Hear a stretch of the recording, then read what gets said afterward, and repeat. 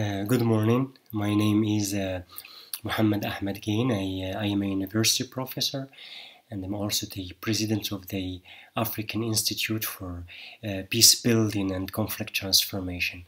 I am really happy to participate with you in these debates on the Sahara, and I will be focusing mainly on 2 to 3 lead questions related to the development of the Sahara conflict.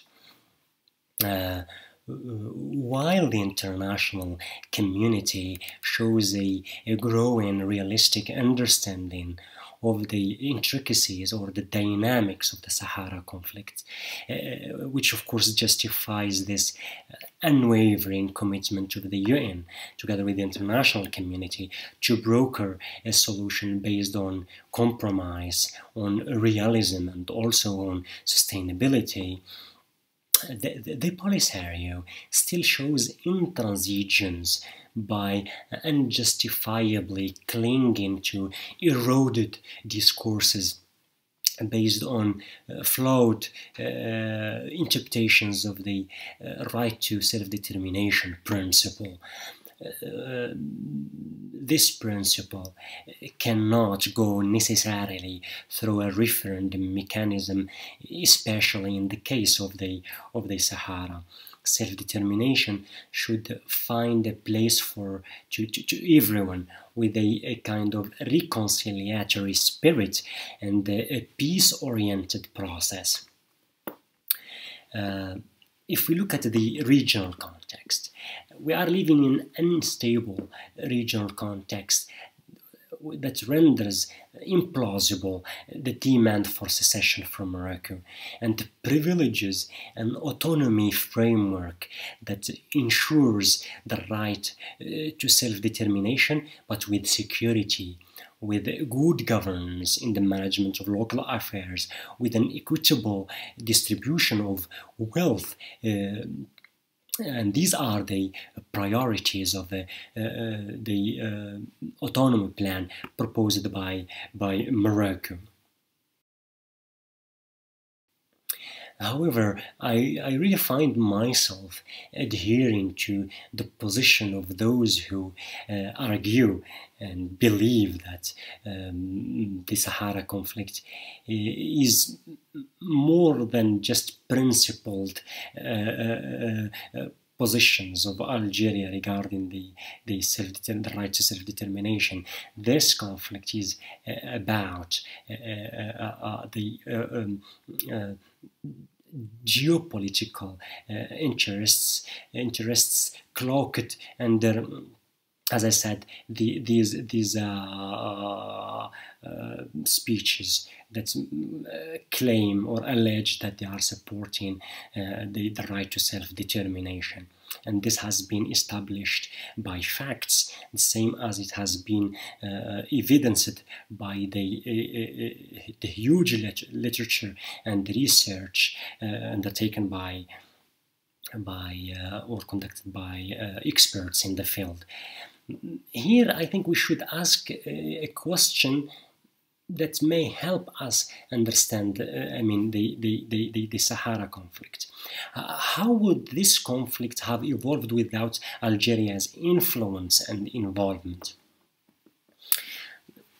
As everyone knows, Algeria hides behind, as I said, they hide behind the mask of supporting the principle of self-determination, but they seem at the same time to instrumentalize the conflict in the Sahara to embellish the image of a regime, a long-standing regime in Algeria. So embellishing the image of this regime at the international level as a promoter of rights of peoples is one of the factors that of course explain Algeria's meddling in this conflict.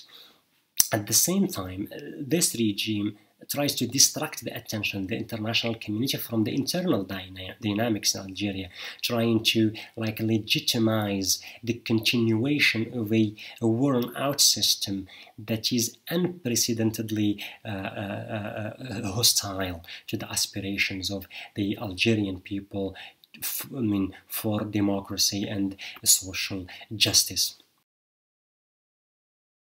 The Algerian stance is in fact heavily influenced by a military mindset that considers the Polisario a vehicle to put pressure on Morocco as a constructed but not real enemy to Algeria. It is only a forged enemy, not to ignore the remnants of the Sahara War in the 60s between the two countries that still affects the behavior of Algeria towards the kingdom.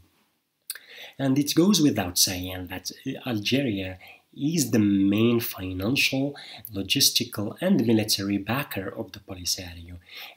Algeria is the sole promoter of the separatist thesis at the international level, either in the UN, the EU or the AU as well, that is the African Union. Algeria is mobilizing its diplomatic machinery to promote the separatist thesis at the international level. But they are also using the Polisario as a proxy player to further their interests and serve their geopolitical plans in the region, as I said before.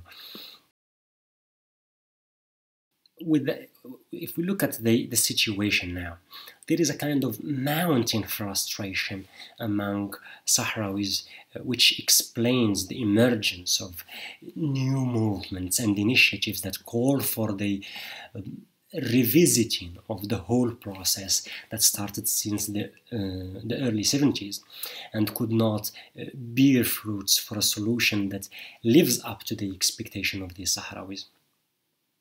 These movements challenge the Polisario's groundless legitimacy as the sole representative of Sahrawis, and it's also, these movements also lay bare the complicity between the leaders of this military group and the Algerian regime, since they turned deaf ear to the demands rising from the camps to let the voice of Sahrawis be heard. Sahrawis now want peace, they want development, they want solutions that bring to terms the divergent positions. These Sahrawis don't embrace any of the Polisario's single-minded and exclusionary choices.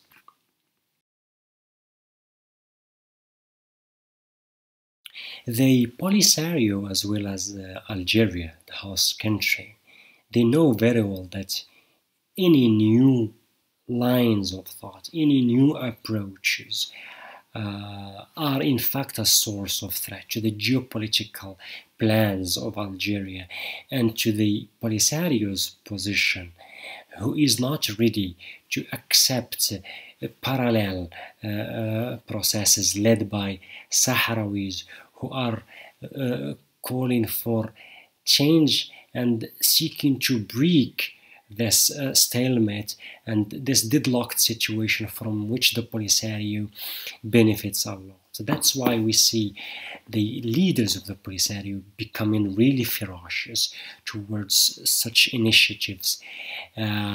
They become ferocious by propagating speech of hatred, by sowing the seeds of violence and instability, by demonizing the dissidents, by accusing them of treason. On the other side, we see that the international community recognizes the momentum created by Morocco in the southern provinces, where Sahrawi elected representatives are working hand in hand with the governmental institutions to establish a promising development approach that responds to the needs of the local population and protects their right to development and ensures better access to social and economic services, ruling at the same time, ruling out Polisario's attempts to contest these endeavors undertaken by Morocco. The example of the EU Court of Justice that stated clearly that the Polisario has no standing to contest the partnership between Morocco and the EU regarding the agreements that cover the southern provinces of Morocco. How could the Polisario stand as a legitimate representative of Sahrawis while they violate the rights of these Sahrawis, while they loot the humanitarian aids addressed to the Tindouf camp's population, while they use indecent tools to perpetuate their capture in these camps for more than 4 decades, allowing no room for criticism or for reconsideration of what has been done by the Polisario, and rethinking, as I said, of its choices regarding the political process. This takes me to speak about the Polisario's human rights record, which undermines the alleged legitimacy to speak for Sahrawis.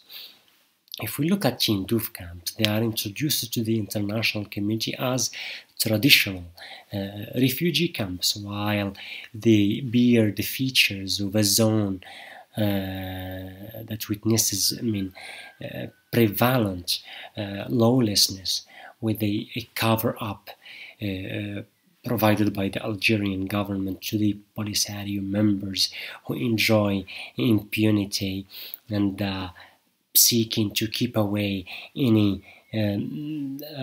judicial oversight inside the camps. In these camps, there are secret detention centers run by the Polisario, where this military group commits arbitrary detentions, enforced disappearances, extrajudicial killings, horrible crimes that are still uninvestigated. And the Algerian authorities impose a draconian military siege with a media blackout on the reality in these camps. Algeria's responsibility regarding the situation in Tindouf camps is evident and has been confirmed by many international human rights organizations. For example, Human Rights Watch, in one of its reports, has stated clearly that Algeria cannot subcontract its responsibilities to the Polisario and turn their back while this military group violates human rights in these camps. The UN Human Rights Committee has also expressed its really deep concerns over what they call the de facto devolution of the jurisdictional authorities from Algeria to the Polisario, which is another factor that really hides away the violations of human rights committed by the Polisario against the inhabitants of the camps.